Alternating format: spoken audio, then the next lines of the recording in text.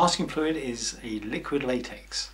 You paint it onto watercolour paper, you allow it to dry, then you paint over the top of it, and when the paint has dried you then remove the masking fluid and it will go back to the white of the paper. Now, there's one or two things you should know about masking fluid. It does actually go off in time, so if you've got an old bottle of masking fluid, just try it out first before you commit it to a painting. The masking fluid that I use is a blue colour. It's actually called the blue stuff, and it's much more liquid than the usual masking fluid. Because it dries very, very quickly and it's water resistant when it is dry, it does tend to ruin brushes. So if you have a masking fluid brush, wet the brush first, then with a bar of soap, wipe your brush over the soap.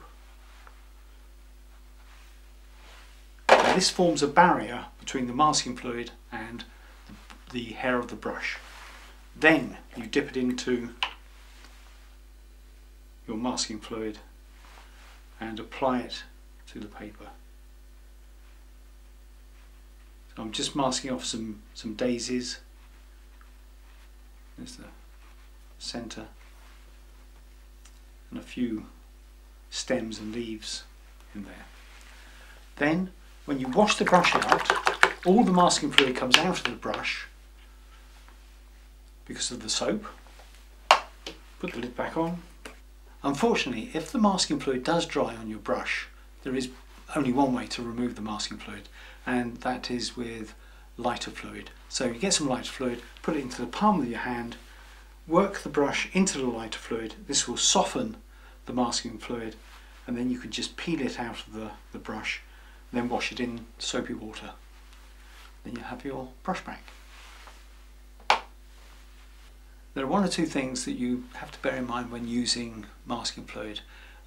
Sometimes the masking fluid dries hard onto your paper, and when you try to remove it, it just tears the surface of the paper.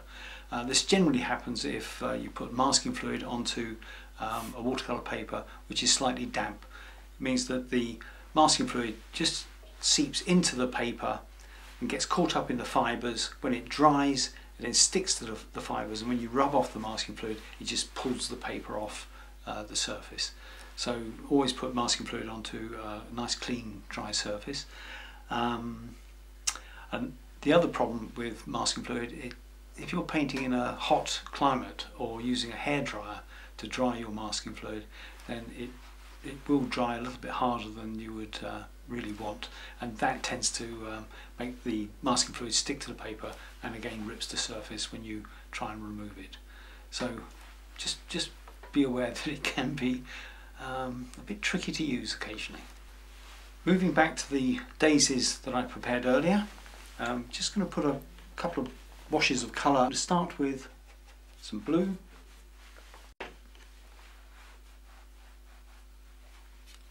Bring that down over the top of the masked flowers.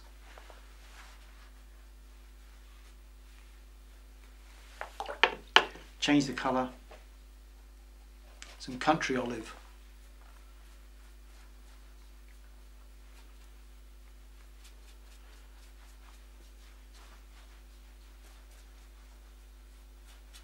Just bring that down. Maybe just a shade darker into there, into the wet. So this is wet into wet.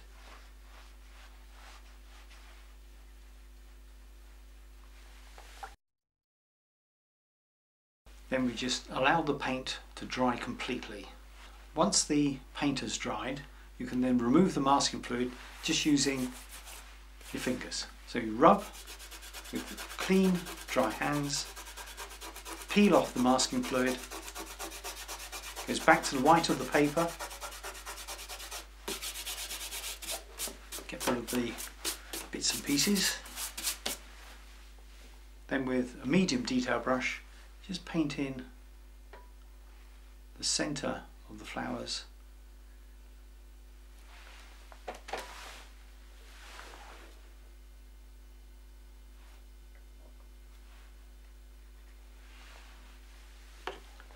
green, just a very, very pale light green, and just wash that over the grasses and the stems.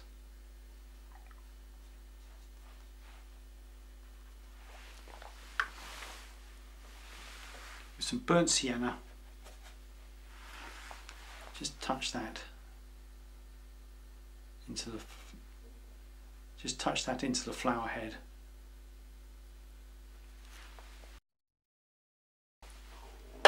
And there we have some daisies. If you're painting grasses, an interesting way of applying masking fluid is with a pen called a ruling pen.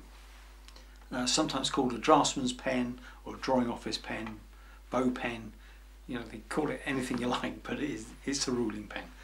And it's an adjustable pen, and you can rotate the nut on the top and that will open and close the points. So you just open it up so there's just a small gap. Don't want it too wide. Then with the masking fluid, you dip the pen into the masking fluid, and the masking fluid just sits between the 2 points. And when you draw it over the surface of some paper, the masking fluid just comes out between the 2 points. So you can draw these long, fine grasses with masking fluid.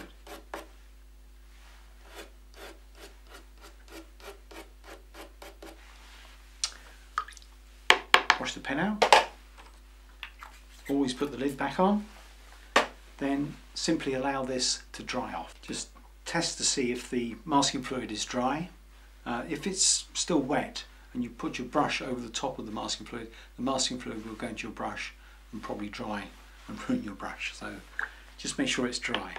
Then with some country olive, paint over the top of the masking fluid. So wash the colour over the grasses.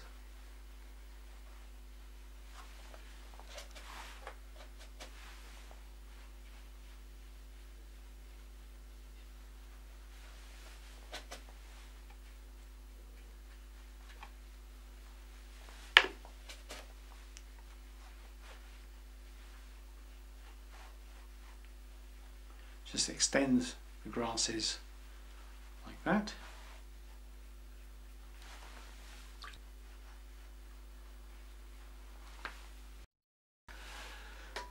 Allow that to dry. Then clean dry fingers, rub the masking fluid off. And then we have some grasses, and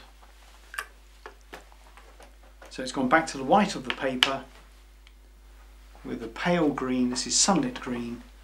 Just wash that light colour over the green background.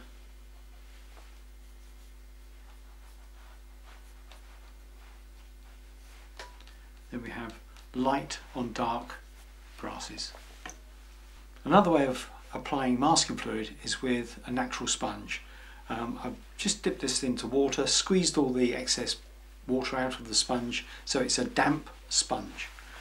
Then you get a saucer, tip some masking fluid into the saucer, dunk the sponge, just let it soak in, and then you can very gently tap the sponge onto the surface so you get maybe some spray from a wave. So let's just turn this into some spray.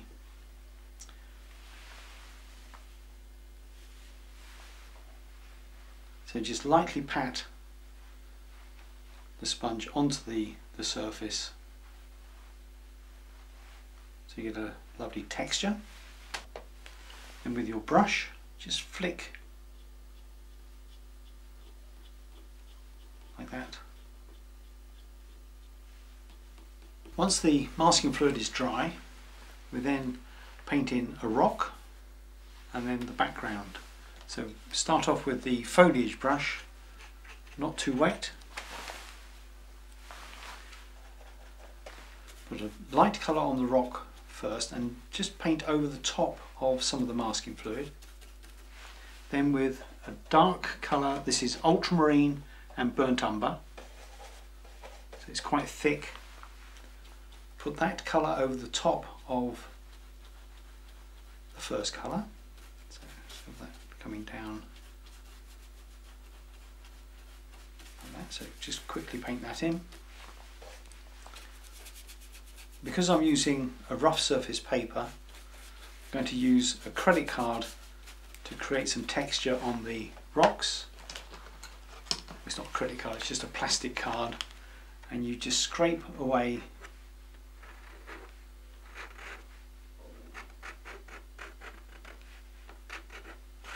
so you get some texture on the rocks. Then with the large detail brush, some blue, this is ultramarine, a touch of midnight green, paint the sea in the background, just bring that down. Paint over the masking fluid.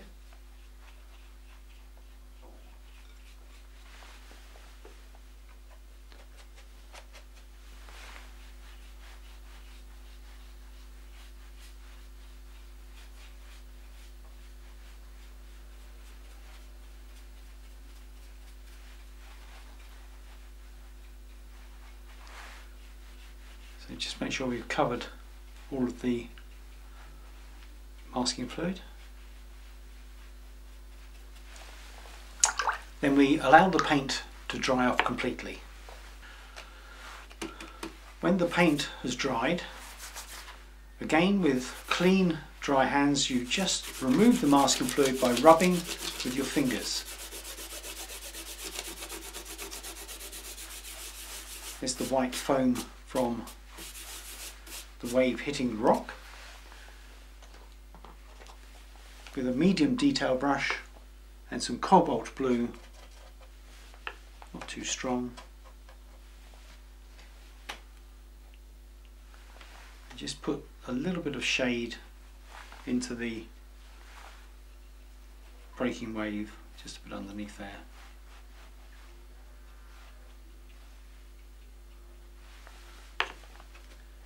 Then with some midnight green and ultramarine, just finish off a few ripples in the water.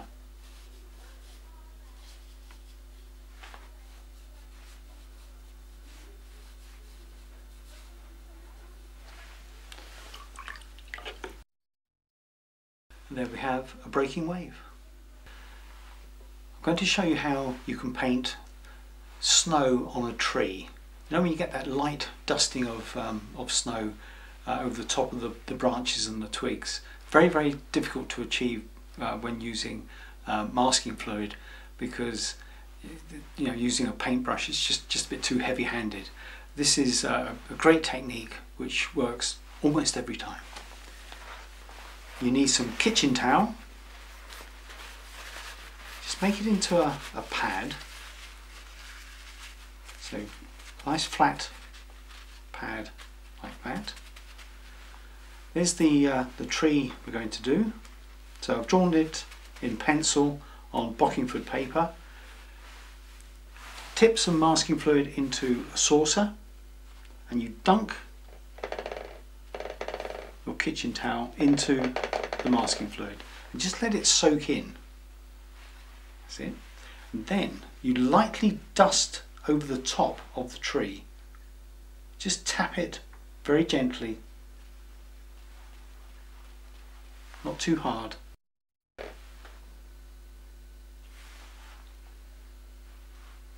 And it just peppers the tree with masking fluid, like that.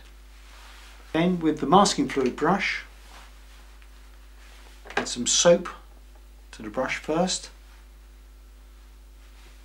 Pick up the masking fluid and just put a little bit of masking fluid on the top of some of these branches. So this will be the snow sitting on the branches, like that, down the side of the tree. Wash the brush out. Then allow the masking fluid to dry completely. When the masking fluid has dried, using some ultramarine, just wash over the top of the tree.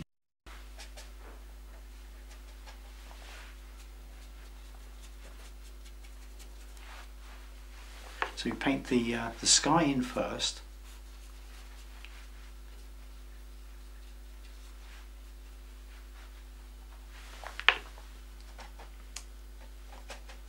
Just a hint of some trees and things in the background.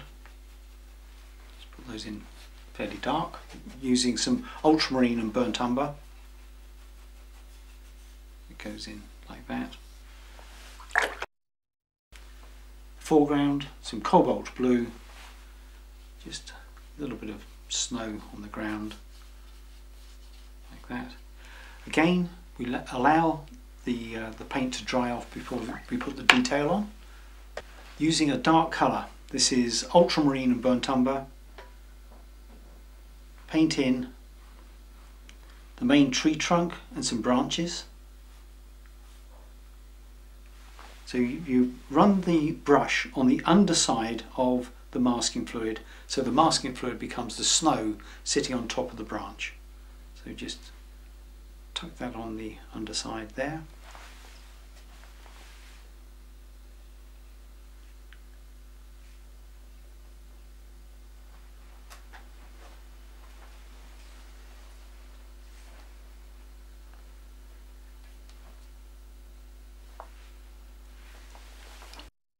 Now this is very subtle, so we're going to come in nice and close.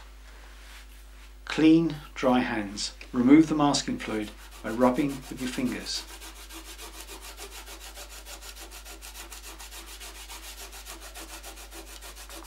There's the snow.